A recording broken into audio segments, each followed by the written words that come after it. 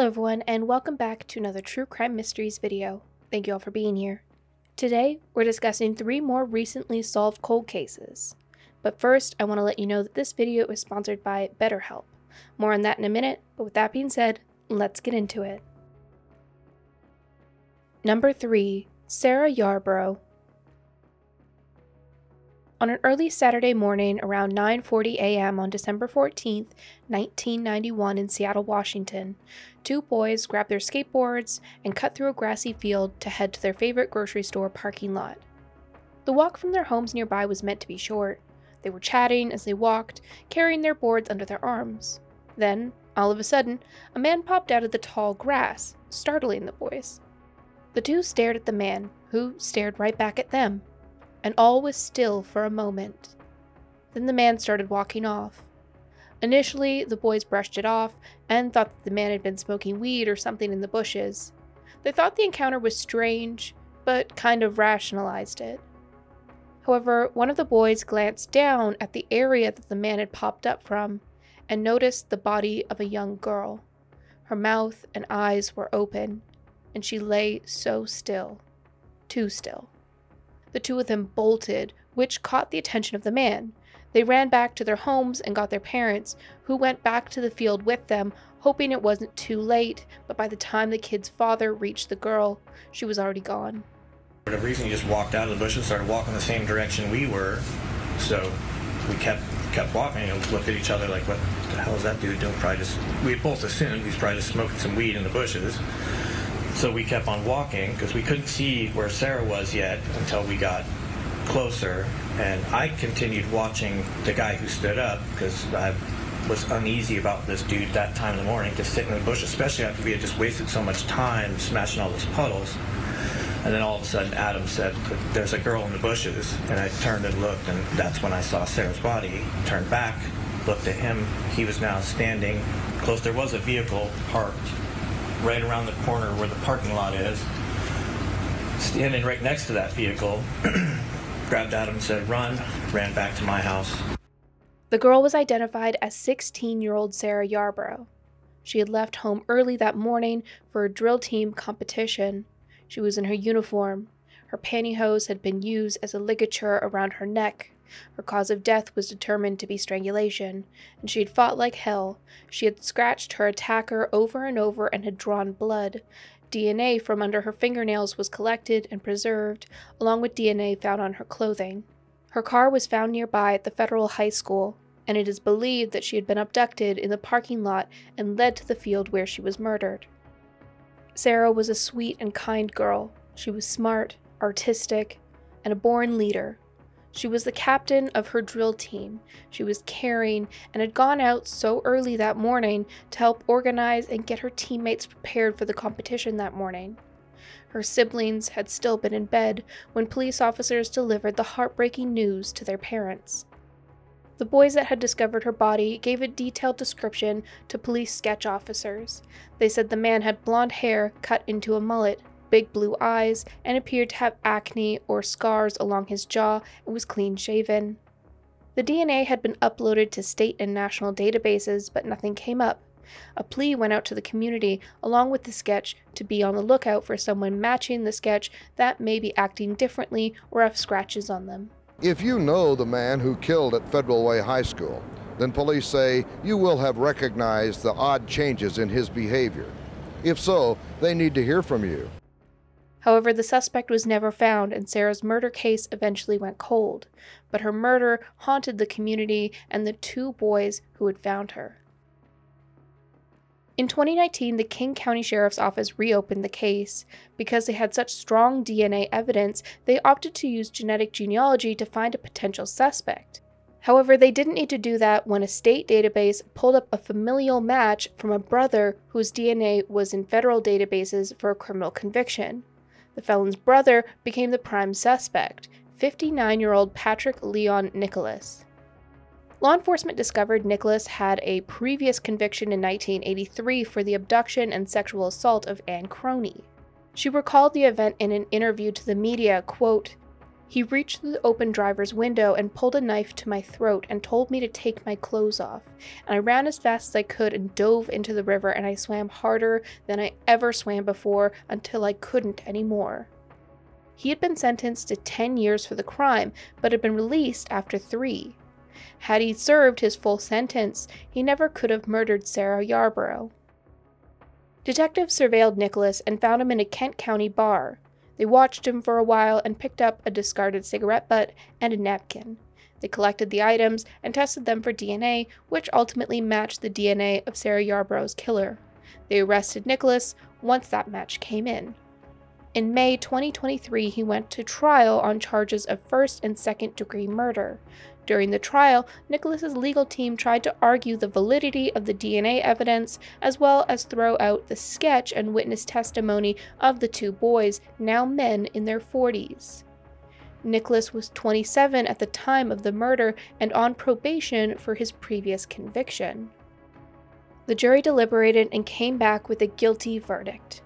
Patrick Leon Nicholas was sentenced to 45 years in prison for the murder of Sarah Yarborough, effectively a life sentence.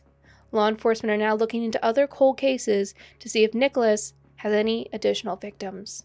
We, the jury, find the defendant Patrick Leon Nicholas guilty of the crime of murder in the first degree. An emotional day in the courtroom as dozens of family members and friends of Sarah Yarborough speak out while facing her convicted killer. Earlier this month, the jury found Patrick Leon Nicholas guilty of murder. He was also found guilty of committing the crimes with sexual motivation. Yarborough's body was found behind her high school in Federal Way back in December of 1991. This morning, her mother asked the judge for the highest sentence possible. He should never have the chance to harm another vulnerable woman. He's had 28 years of freedom that Sarah never got. A judge sentenced Nicholas to just over 45 years in prison.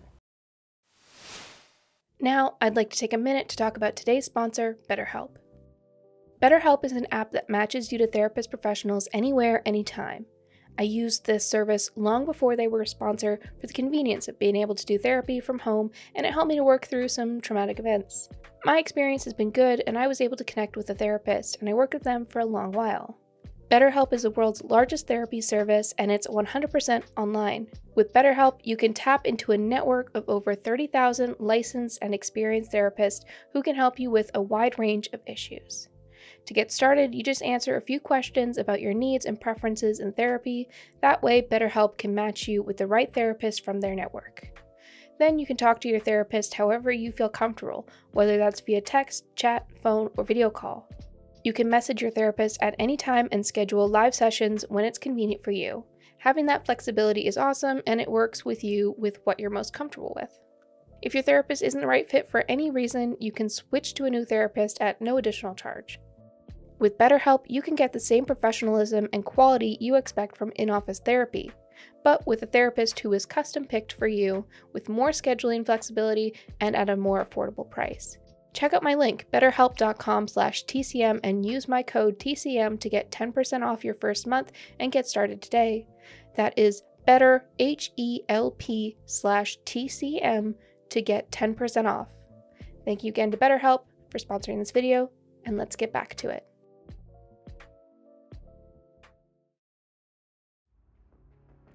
Number 2, Joseph DiMare.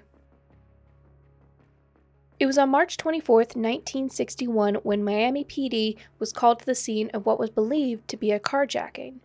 The alleged victim who called, 33-year-old Frances DiMare, claimed that while she and her husband, 53-year-old Joseph DiMare, were on their way to dinner, 2 men jumped into their vehicle and while they were at a red light, and forced them to drive to an empty lot nearby.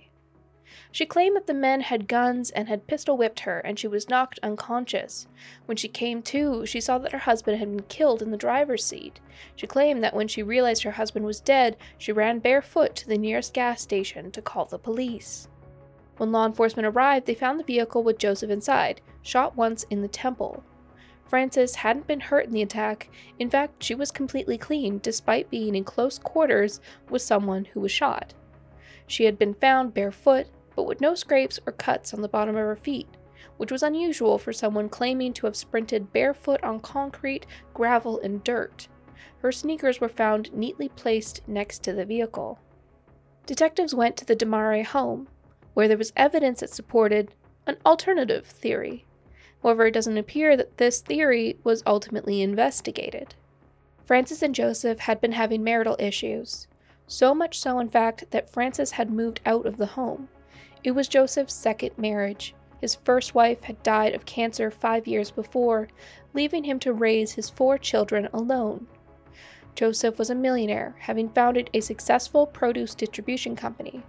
Frances didn't get along with Joseph's children, and there had been over a 20-year age difference between the two. And after a few years of marriage, it was clear that it wasn't going well.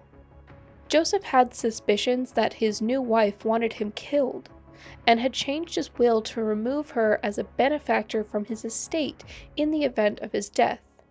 Frances had been notified of the change and returned home in the days before the murder. After the murder, Frances kicked out Joseph's children that were still living at home, 17-year-old Richard and his younger sister, who was only 9 at the time, allegedly only giving them 24 hours to pack and move out. Frances did get some of Joseph's estate, about $250,000, despite being the lead suspect in her husband's murder. And it's unclear why the case went cold, when there was a staggering amount of evidence that Frances had been lying about what had happened that night. The murder had ultimately been blamed on mobsters, and the investigation against Frances was impeded by government officials who didn't want her investigated, and the case sat unsolved for 6 decades. In 2021, the case was reopened, and it was then when glaring issues with the original investigation came to light. Crime scene photos showed that Joseph was in the passenger seat, not the driver's, when he'd been killed. There had also been evidence that detectives had gone to his home, and in the garage they found blood evidence in a spray pattern, determining that was where he'd been killed, and then driven to the empty lot. The gun evidence also revealed that the weapon used had likely been Joseph's own pistol that he'd gifted to Frances for protection. Shell casings found in the vehicle matched shell casings found in the home near a makeshift target practice area on the property. Also in the case files were witness statements from those close to the couple. Multiple accounts claim that Joseph was in the process of filing for divorce from Frances because he discovered that Frances had been trying to hire a hitman to murder him. He'd been trying to expedite the process hours before he was murdered. With all this evidence, it was unclear why this case was never solved. The evidence appeared to point directly to Frances. The working theory, based on the evidence found, was that she'd been notified either legally or been made aware that Joseph was filing for divorce and went back to Miami, convinced Joseph to get into the passenger seat, and then shot him at their home. Then she waited until it was dark, drove his body out to the vacant lot, and manufactured a carjacking story. Frances was never arrested or charged with the murder of her husband, and she died in 2006. He had already changed his will to say that she would only receive her share if she was living with him as his wife at the time of his death. So she had left and gone back to Ohio.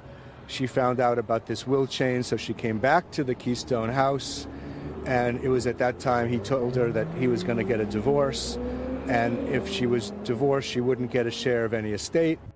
Of Joseph's children, Richard DiMare is the sole survivor, and when he was notified that his stepmother had been found to be responsible for his father's death, he expressed his gratitude to the volunteer private cold case investigator Paul Novak that worked diligently to solve the case, as well as Miami PD for making the announcement and closing his father's murder investigation.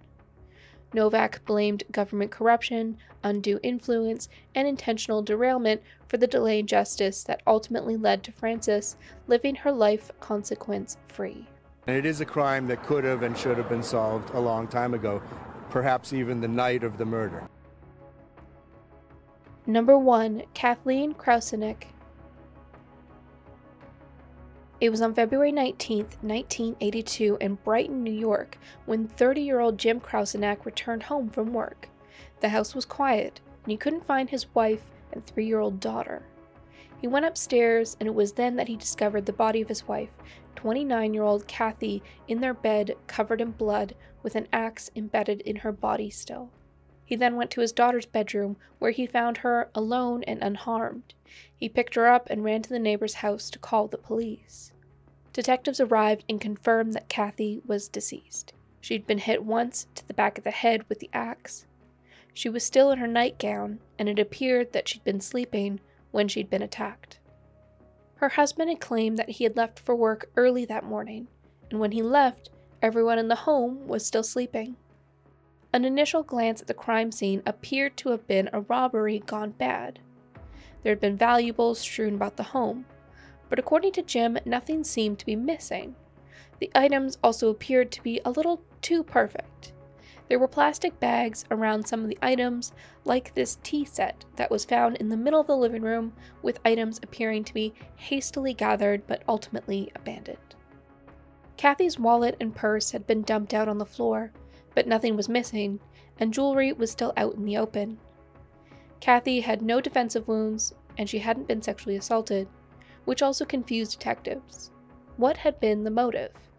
Kathy was known as a bright and friendly person, she had a wide group of friends, and she was well loved.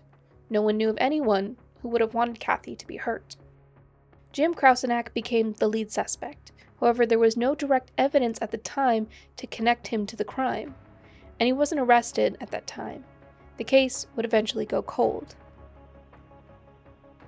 In 2015, the case was reopened. After Kathy's murder, Jim had moved from Brighton, and for 40 years he lived in peace.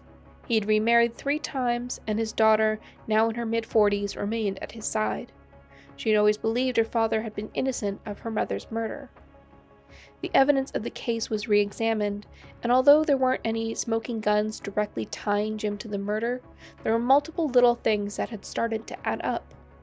A bloody footprint was found in the garage, which matched a pair of boating shoes Jim had in his closet.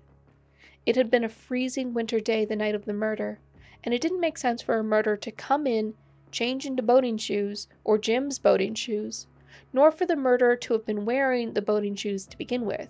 It was too cold. Then there was the staging of the robbery, the lack of motive, the lack of items stolen.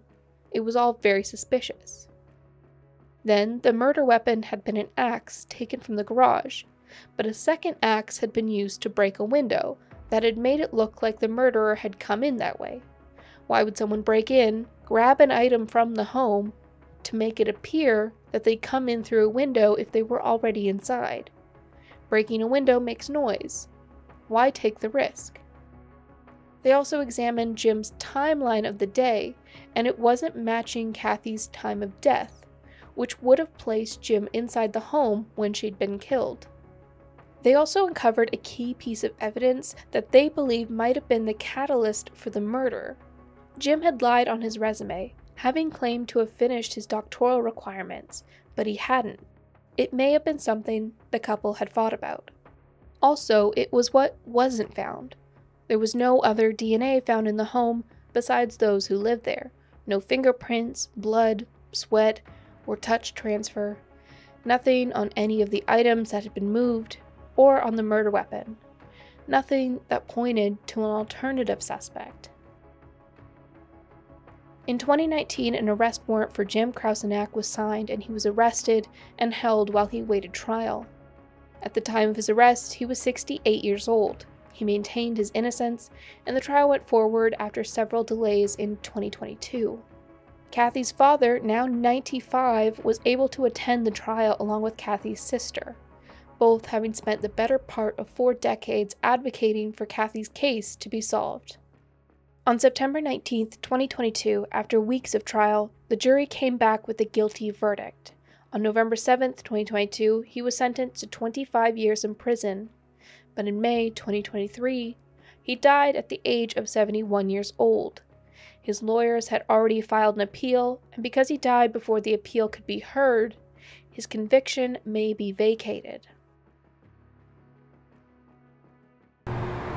Seconds of hearing the verdict. We did it. We did it.